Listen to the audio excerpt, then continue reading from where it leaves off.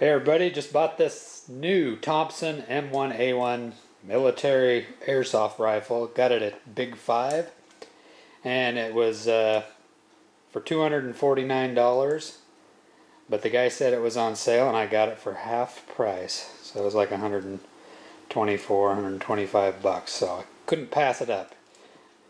So we're gonna unbox this and then do a little review on it and charge it up and shoot it. Now this is a fully metal body on this gun. It's got steel gears and metal gearbox. High capacity magazine, and it's metal. The sight's adjustable in the rear, and it's got an adjustable back shooting system. Authentic wood effect, it says, so it must be plastic to look like wood. So you got two shooting modes, semi and fully automatic.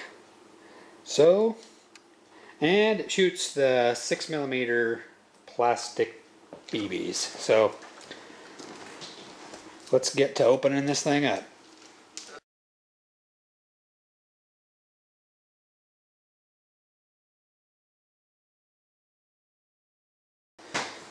Looks like it's got an accessories manual here where you can buy some different items for it. And you got a booklet here. Comes with it. And there's the rifle itself. Let's get that thing out of there.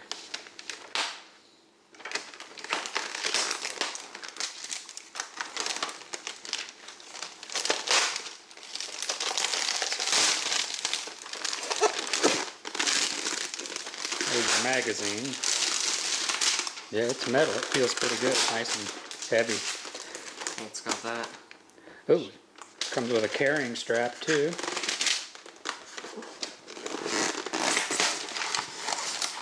Got your wall charger here. And the battery. So this is 1100 milliamp, 8.4 volts. Cleaning rod, or that's probably how you load it too, I would think. I don't know. Yeah, never owned an airsoft rifle, so this is kind of new to me. But full metal, it's heavy. Nice. It is heavy. Let's take a look. Obviously, it's not functional, but see that clip? Put that in there. Yeah, put the clip in. It's got a little thing right there.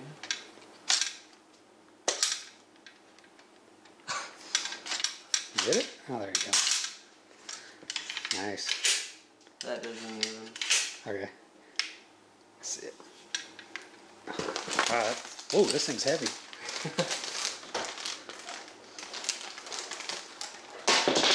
Crap, this thing's pretty cool. Yeah. That's real. There's wood. your select fire there. That's real wood. I don't think that's plastic. Safe fire. Oh, here's full auto or single shot right here. Cool. And got a safety. I think. Oh wait, that's plastic. Is this the magazine release right here? Try it. I think that is. Right there. No? Well, figure it out. Oh yeah, you're right with that thing. Sweet. So you push that up, it comes out. Huh.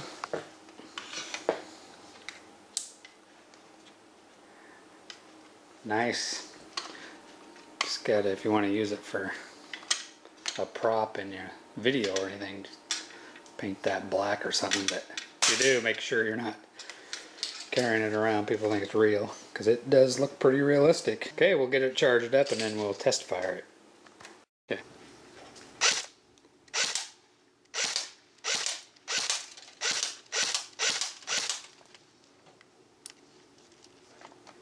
Pretty accurate right out of the box.